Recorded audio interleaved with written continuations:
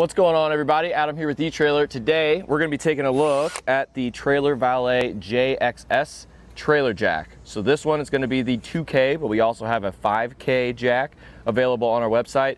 If you have a tongue like this and you just want something to clamp on, you don't have one of those center jacks and you don't really want to have one of those electric jacks, because this one's a lot quicker. We can either do it by hand with this little knob, or you can go ahead and put it up and down just with this, and that is a lot quicker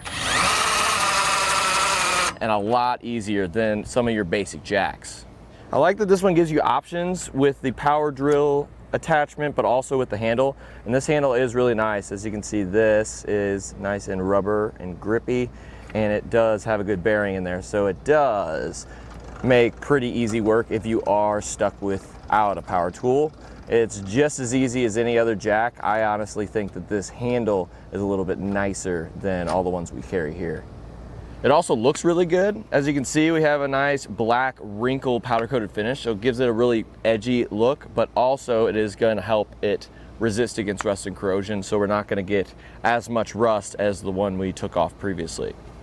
We're going to get 14 inches of total travel, so in this orientation it's all the way up, which is 37 inches, but we can go all the way down to its lowest point, which is about 23 inches in a matter of seconds.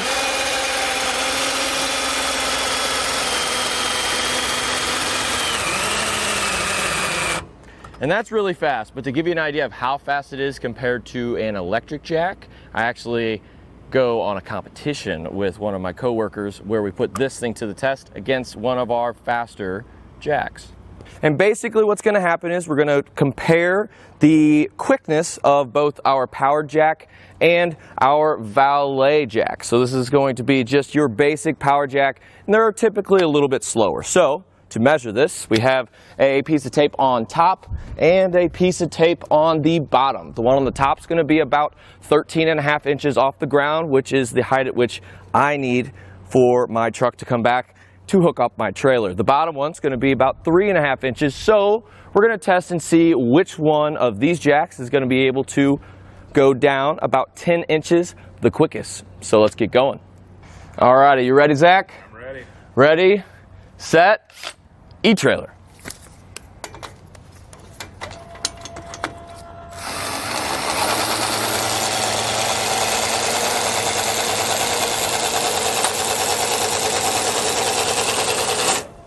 I'm done.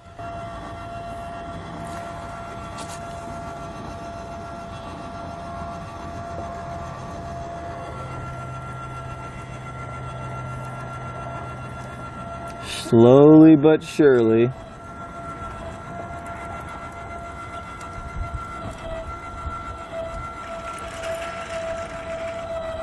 And time. I probably could have made a cup of coffee in the time it took for the basic electric jack to go all the way down. So hopefully you guys see the difference between the Valet jack and your standard electric jack. But now we're going to go ahead and do a raise test. There is a decent amount more weight in the enclosed trailer, so we compensated that by putting a larger piece of metal in the closer part of the trailer here, so it's going to even out, and we're going to go ahead and do a test. You ready, Zach? I'm ready. All righty, let's do it.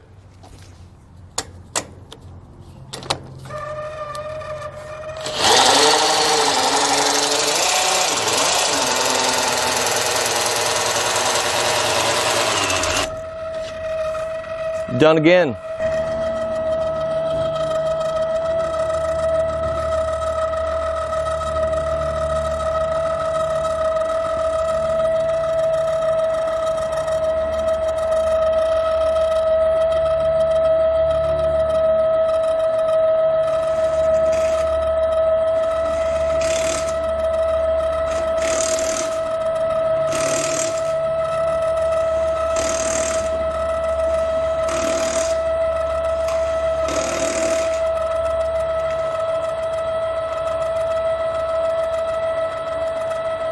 There it is. Again, the Valet Jack was the winner by far.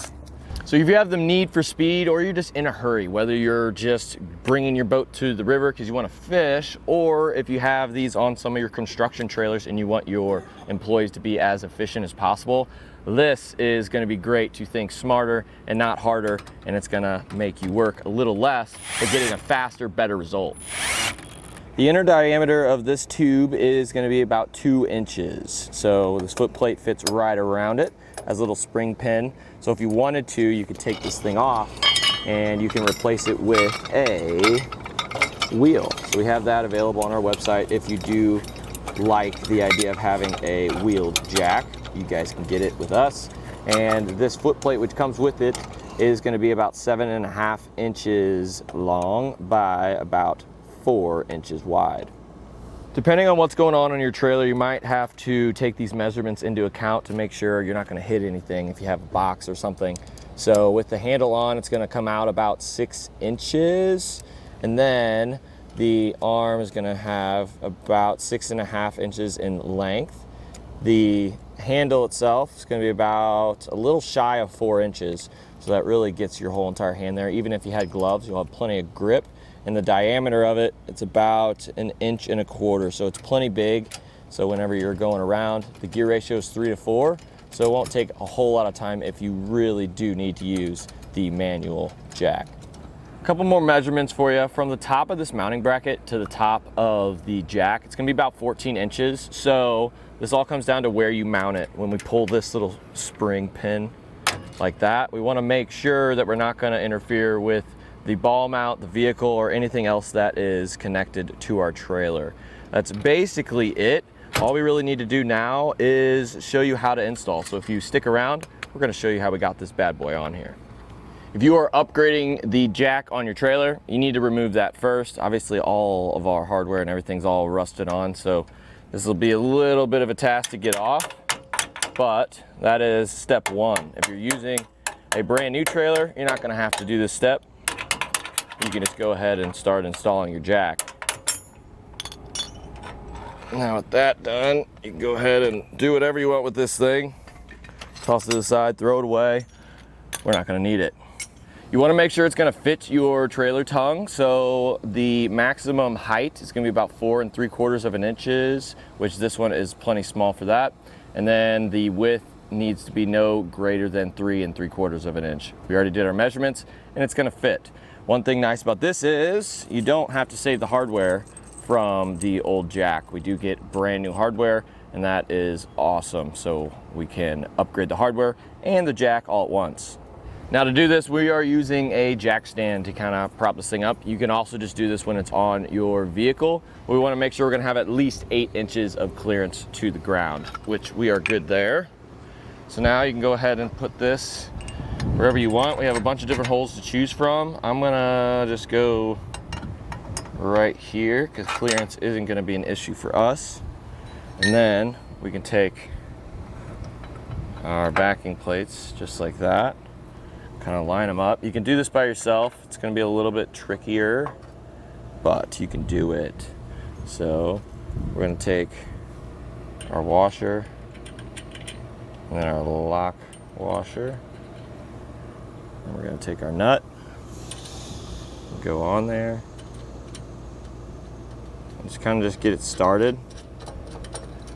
And if you want it to sit on there without you having to hold it on, what you want to do is take the bottom one too. We want to get as close as we can to the bottom of that tongue. So that is going to be the best we can get right there. And we're gonna do the same exact thing here. And once we tighten up this bottom one, it is gonna be freestanding, so it'll be a little bit easier for you. We wanna make sure that it's positioned where we want it, where it's not really hitting any of our wiring or anything else we got going on. And then you can take a 17mm socket and wrench on the other side and tighten it down. And we don't wanna go all the way tight. You just wanna get it snug on each side. I like to do a star pattern, kind of like the wheels on your car, because this way it's going to be tightened down nice and evenly, because there is going to be a decent amount of weight on this, so we want to make sure it's seated right.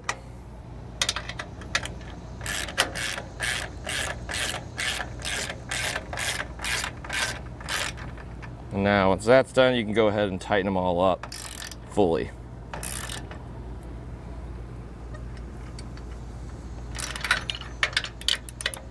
So now we're pretty much done. What you want to do now is either take the crank or the attachment piece, which I like this better. Go ahead and lower that down.